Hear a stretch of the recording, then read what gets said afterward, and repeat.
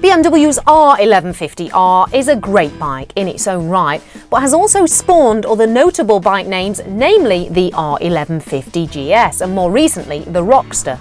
The basics of this bike are very sound indeed. At its heart lies an 1130cc Boxer twin motor for which BMW is renowned, pushing out 85 brake horsepower. But it's the smooth, almost lazy way this power is produced that makes this engine a great one. Telelever suspension at the front means braking forces and suspension are kept apart, giving a very smooth and impressive ride. BMW use servo-assisted brakes which give the bike awesome stopping power. Just a single finger will have this bike stopping like it hit a cliff before you know it.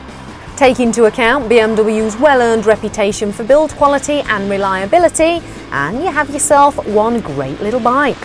A really good looking bike, and again a bit of an alternative to the mainstream of Japanese muscle bikes and things like the Speed Triple.